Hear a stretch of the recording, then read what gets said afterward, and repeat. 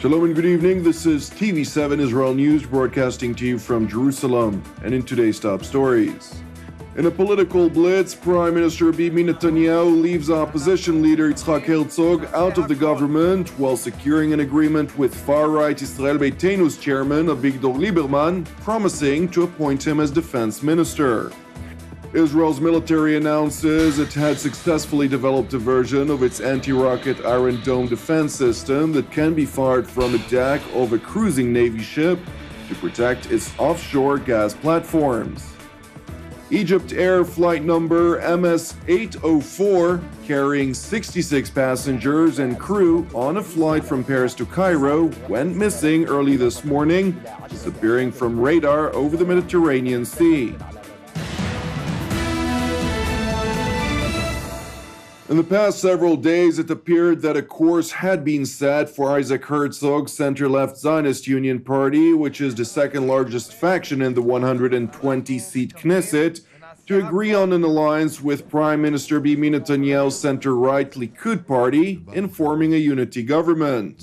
But in a surprise move, Avigdor Lieberman, who heads the far-right Yisrael Beitenu faction and served as foreign minister in Netanyahu's previous government, was summoned to the Prime Minister's residence in Jerusalem, during which the two men reached several agreements that lay the groundwork for Lieberman's faction to join Netanyahu's government. Knesset member Avigdor Lieberman is expected to be appointed defense minister, replacing former chief of staff and long-serving defense minister Moshe Ya'alon. Lieberman was quoted following the revelation of his anticipated appointment to Israel's top defense official as saying, "Receiving the defense ministry is, to me, an important stage in shattering the glass ceiling that we, the community of immigrants from the former Soviet Union, have been facing over the years." Lieberman's Yisrael Beitenu faction will also receive Israel's Immigration Absorption Ministry, as well as reaching various agreements on significant demands that were initially rejected by Netanyahu and kept Lieberman out of the government up to date. Meanwhile, Israeli opposition leader Isaac Herzog said that bringing the ultra-nationalist politician Avigdor Lieberman into the Israeli government would lead to policies that are on the brink of madness. מדינת ישראל ואזרחי ישראל יצטרכו להתמודד עם ממשלה שכעת מדיניותה היא על סף הטירוף, ואת זאת ניסיתי לעצור. Lieberman, whose party has 6 Knesset seats, demanded the defense portfolio as well as new legislation that would impose the death penalty on Palestinians carrying out fatal attacks.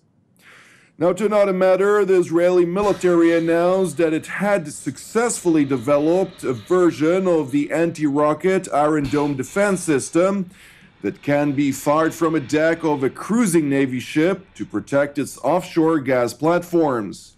Colonel Ariel Shir, the Israeli Navy's head of operational systems, said the augmented defense system passed a live test 2 weeks ago when it shot down several short-range ballistic missiles from a moving boat.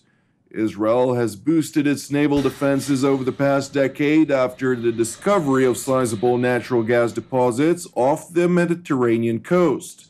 While the biggest fields are far from shore, the gas flows to platforms in shallower waters that can be seen from the southern Israeli coast, putting them in range of the kinds of rockets fired by Islamic militants in the Gaza Strip.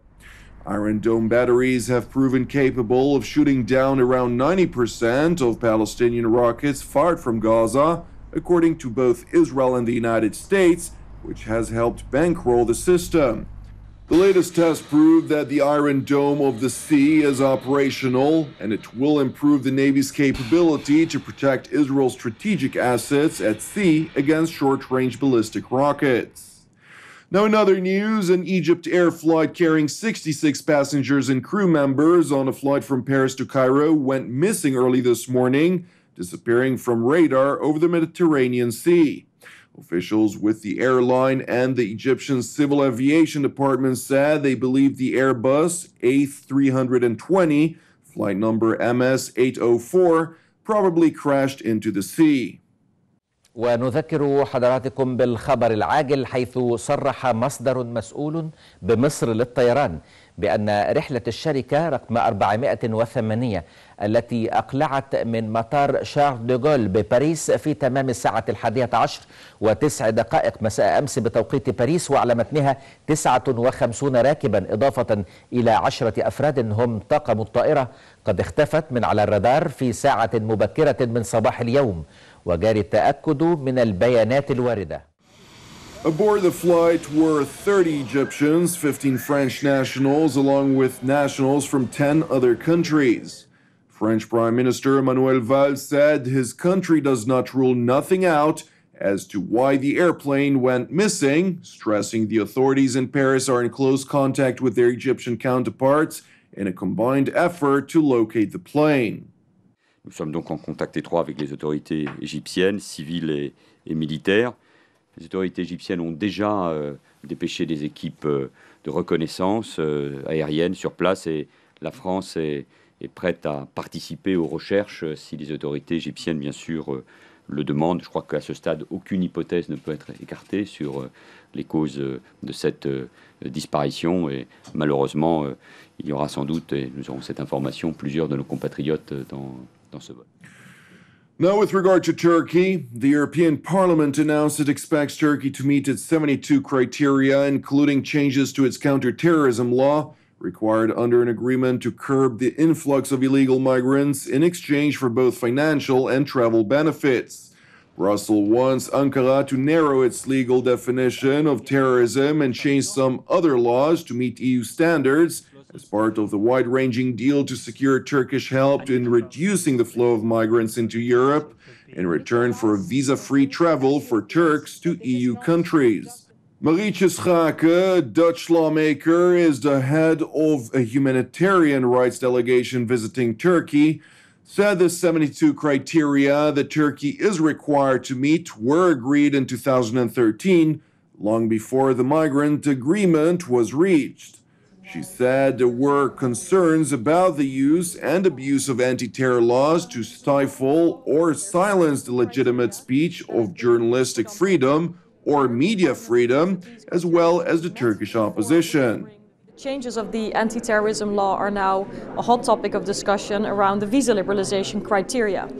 Let me be very clear. The visa liberalization criteria have been agreed between the EU and Turkey in 2013. There are 72 criteria that have been put on paper. The European Parliament believes that these criteria should be met before we can bring the visa liberalization question to a vote. Turkey's presidential spokesman, however, ruled out making any changes to its counterterrorism laws, saying such a move would be encouraging terrorist organizations. Terör karşısında bizim aldığımız tedbirlere, mevcut yasalara da herkesin saygı duyması gerekir. Onun da ötesinde Türkiye'ye destek olması gerekir. Çünkü Türkiye'nin güvenliği Avrupa'nın güvenliğidir. İşte bunu açık bir şekilde gördük. Dolayısıyla bu tabloyu yok sayarak, bir takım faraziyelerden hareketle ya da bir takım marjinal görüşleri esas alarak Türkiye gerçeğini doğru okumadan yapılan bu tavsiyelerin elbette bizim nezdimizde bir karşılığı yok. Biz şu anda terörle çok ciddi bir mücadele veriyoruz. Burada terör örgütüne nefes aldıracak, terör destekçilerini sevindirecek, onları cesaretlendirecek bir düzenleme içerisine girmemiz elbette söz konusu değil. President Recep Tayyip Erdogan's spokesman also noted that the security situation in the southern Turkish border town of Kilis had improved partially in the recent days as a result of artillery shelling by the Turkish army and coalition airstrikes after months of rocket fire from Syria by the Islamic State, which has killed some 21 people so far this year. The Islamic State has repeatedly targeted Kilis, which hosts a large Syrian refugee population, since January, but no rocket attacks have been reported in the past week.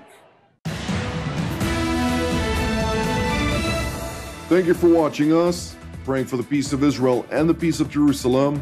I'm Jonathan Hessa, and Erev Tov, and we will see you again tomorrow at the same time.